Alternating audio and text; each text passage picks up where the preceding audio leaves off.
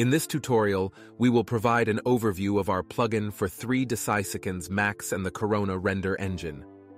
As you can see, our test scene contains 4 cameras with an animation range from 0 to 120. First, let's prepare our scene for farm rendering. To proceed, simply open the render settings and review your setup. Ensure that the render range is correctly set in the Common tab. In the Scene tab, you can choose from all the available render limit settings. Our plugin supports all 3 setups: pass limit, time limit, and noise level limit. Next, let's proceed with the rest of the render setup. In the Performance tab, you have the option to choose from all available GI solutions. We support all possible combinations, whether it's a single GI engine like path tracing or both path tracing and UHD cache or 4K cache. Moreover, our Max plugin also supports pre-cached GI maps. So if you prefer to use your own GI cache, simply connect it to the scene in any loading mode. At the end of the render setup, you can add various render elements to enhance your output. You have the flexibility to add as many render elements as you desire, including light mix outputs. This allows you to have full control over the lighting in your scene during post-processing. Once the render setup is well prepared and ready to render, simply close the settings and save your scene. Next, proceed to the renderBeamer menu. In the renderBeamer menu, you will find several functions connected to the farm workflow. The first one will send your project to renderBeamer for rendering. The next function, Web Manager, will open the Web Manager dashboard. Here, you can add scenes, monitor the progress of your renders, and add credits to your account. This dashboard provides convenient control and management of your rendering process. The third function will open our YouTube channel, which is filled with video tutorials dedicated to each supported 3D application. These tutorials provide valuable guidance and insights on using our plugin effectively. The last function is the cost calculator. When activated, this function will send your scene's render range and CPU model to our online render cost calculator tool. This tool will assist you in estimating the rendering cost for your project, helping you plan and budget accordingly. To proceed with the process, simply select the first option, Beam It Up. Our plugin will check your scene for possible errors. If any errors are detected, you will be notified through prompts. Once the checking procedure is complete, you will be presented with the main plugin user interface. First, let's take a look at the Mode panel. Depending on the GI settings and animation scenario in your scene, you can choose between 3 modes. The first mode on the list is Render As Is. This mode serves as the basic option and can be used for various types of scenes. Full animated scenes, camera animations where GI caching is not required, fast single-frame still shots with small resolutions, and of course testing purposes. In this mode, the farm will render your scene as it is, without making any changes to the GI settings or render options. The second mode on the selection list is Camera Animation, Bake, and Render. This mode is specifically designed for scenes where the camera is the only animated object, and there are no other moving elements. In the Camera Animation, Bake, and Render mode, the GI of your scene will be cached on the farm side. A pre-cached GI map will be generated and used for rendering. In the Camera Animation, Bake, and Render mode, you have the option to set the GI caching density using the baking step value. By default, the baking step value is set to 10, which means that the GI will be saved every 10th frame. This default value of every 10th frame is a universal setting that works well for most scenarios.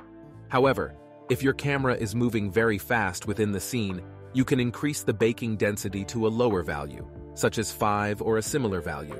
This will ensure that the GI caching captures the rapid camera movements accurately. Lastly, the Still Image, Render or Bake and Render mode is specifically designed for rendering high-resolution single frames. It utilizes our custom distributed rendering technique, where each render node is assigned a specific strip of the image to render. This approach helps distribute the rendering workload efficiently across multiple nodes. In Still Image mode, you have the option to cache GI on the farm side, which is highly recommended. Next to the cache switch, you will find the Number of Strips box. This setting allows you to specify the desired number of render regions used for rendering. Now, let's proceed with the test scene. We will use the camera animation mode. The next part of the plugin UI consists of render limits. This setup is a direct reflection of the Corona render settings in 3ds Max. However, the difference is that these settings are specifically used for our farm plugin prepared scenes. This means that if you wish to render your scene on the farm with different quality settings than the original, you can make those changes here. Next, let's take a look at the camera and render range settings. In this section, you will see a list of all renderable cameras.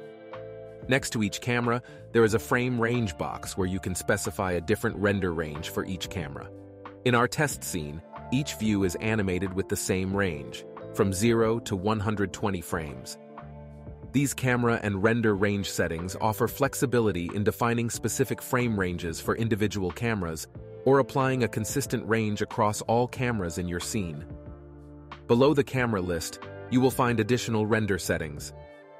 The Overwrite Extension option allows you to force all render outputs to be saved in a format different from what is set in the scene settings. You can also specify a separate output directory for saving render elements. This is useful for compositing purposes, as it allows you to easily access and work with individual frame range for each render element. The next switch, Save Render Elements Separately XR/CXR/FXR, can only be used with multi-layer output formats. Enabling this option will prompt Corona to extract render elements from the main output. The new project name field can be used when rendering multiple scenes that share the same asset lists. To proceed, simply click the Send to Farm button. This will initiate the scene and asset preparation process within the 3ds Max plugin. The preparation consists of 2 stages, collection and relinking. After the preparation process, your scene will be reloaded in the background to its original state, and all the plugin data will be passed to renderBeamer. Next, renderBeamer will upload your files to the farm's file servers. You can continue the process by clicking the Click Here to Submit Job button or copying the provided link into your web browser. After the job submission window appears, you can perform a final check of the render setup before proceeding with the rendering process. As you can observe, many of the plugin settings, such as resolution, output format, and camera list, are accurately reflected here. If your project includes scene states, you have the option to switch the mode from cameras to scene states. However, if you don't have scene states defined, it's recommended to leave it as it is. For this particular scene, we will set pass limit to 50. To proceed, use the Submit button. This action will add all selected cameras to the farm render queue. Upon inspection, you will notice that each render camera contains 2 render jobs: Bake, which corresponds to the GI caching job, and Render. The 2 jobs, GI caching and rendering, work together in tandem. The render job will not start until the GI caching job is 100% complete. Typically, the GI caching process takes a relatively short amount of time. Once the GI caching is finished, the rendering process will start. You can monitor the rendering progress by utilizing the Show Progress option directly on each camera. By clicking on it, you can select any frame that is already rendering. Please note that before rendering begins, several pre-processing tasks need to be completed, such as loading the scene, processing textures and shaders, and so on. As a result, the render preview may not be immediately available at the start of the rendering process.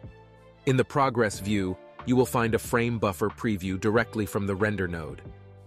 The render progress is automatically refreshed at regular intervals, eliminating the need to manually refresh the render preview window. Once some frames have been rendered, you can begin downloading them to your local drive.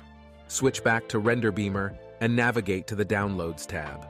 Refresh the list to ensure the latest rendered outputs are displayed, and then press the Download All button. renderBeamer will start retrieving the rendered outputs from the farm file servers. Let's examine the downloaded outputs. Please select the Open Directory option for the downloaded folder. Here you will find all the downloaded frames for the kitchen camera. And this is the main output frame from rendered animation. In addition to the main output, you will also see separate folders for each of the render elements. These folders contain the individual render elements' frame sequence. Now, just wait for complete rendering and simply download the remaining files and begin working on the composition.